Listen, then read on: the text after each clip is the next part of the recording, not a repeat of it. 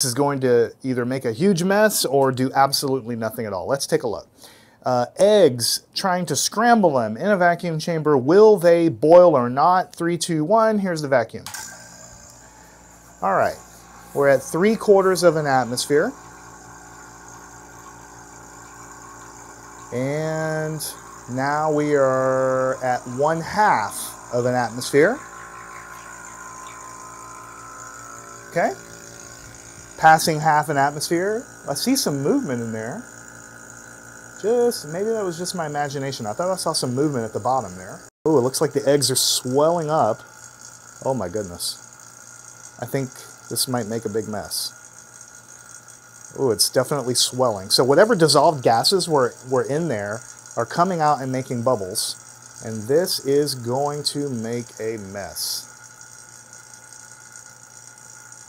Ooh. Okay. And right over the top. Yep.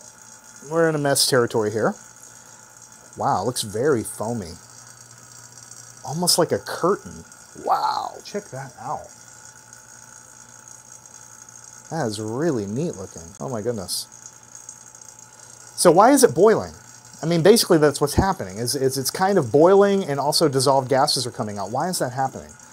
Well, because liquids are easier to boil at a lower outside pressure because it's easier for the molecules to escape and to go off into the outside environment because there's less pressure from the outside. Learn anything at mathandscience.com.